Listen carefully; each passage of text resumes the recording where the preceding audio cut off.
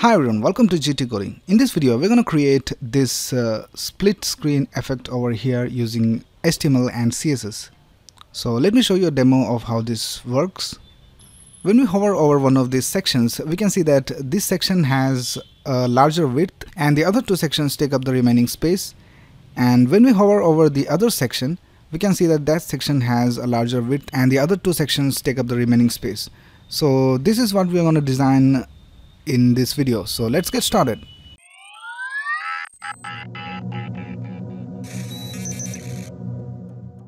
I have this folder open in VS Code called split screen, and I have this folder called img inside it, and here we have three images that we're going to use for the background of the sections.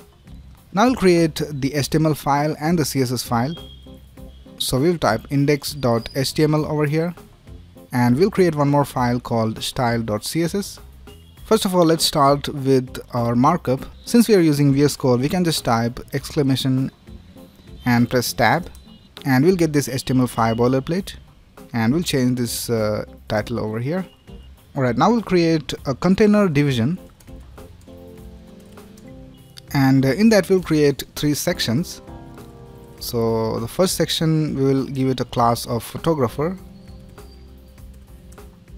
and in that we will have an h1, and here we will type photographer, and we'll just copy this section and paste it two more times, and we'll change this class to designer, and we'll change this to designer as well, and we'll change this to developer, and this to developer as well. Alright, so that's it with our markup. Now let's link our style.css file over here. So we'll type link, and here we'll type style.css. I will see how this looks on our browser. Here we can see three of our sections are displayed over here. Now let's go ahead and start styling this page. So here first of all we'll give it a universal selector, and we'll remove all the padding and the margin. And for the body we will give a font family of Montserrat. Now let's style the container, and for the container we will give a height of 100 viewport height and a display of flex. Let's just give a background and see whether we have the correct height.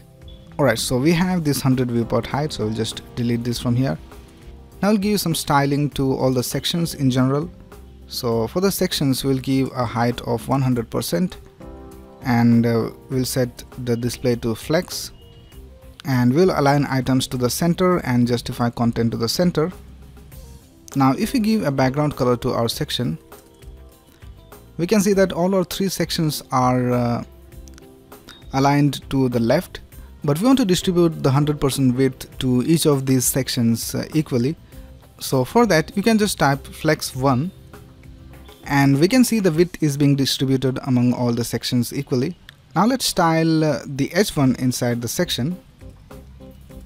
So for the h1 we will give a background color of RGBA, and we'll give it a black color, and we'll also give it an opacity of 0.6, and we'll set the color to white, and padding of 12 pixels for the top and bottom and 32 for the left and right. Now we have to set the background image for these sections. So for the photographer section we'll give a background URL of img/photographer, and we'll set the background position to center and background size to cover, and we'll also give a color over here, and we will use the background blend mode. So we'll just give it a color of FF0909, and here we will type background blend mode, and we'll set it to multiply. Now we'll just copy these styles from here, and we'll paste it for the designer and the developer.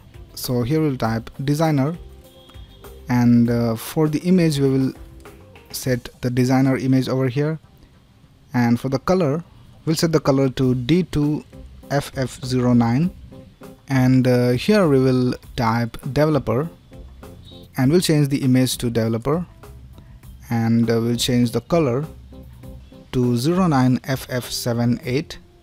Alright, that's pretty much it with the styling. Now the last thing we need to do is to style the hover. So when we hover over the section, we want to increase the width of that section. So here in our section we have given a flex of 1. What this means is that each of these sections will have the same amount of width. Now if you set the flex to 2 for the section that we hover, then the width of that section will be twice the width of the other sections. So if you hover over this section, we can see this has twice the width of the other sections, and whenever we hover over these sections we have twice the width. Now the last thing we need to do is add a transition, so we'll type transition of all to 0.5 seconds.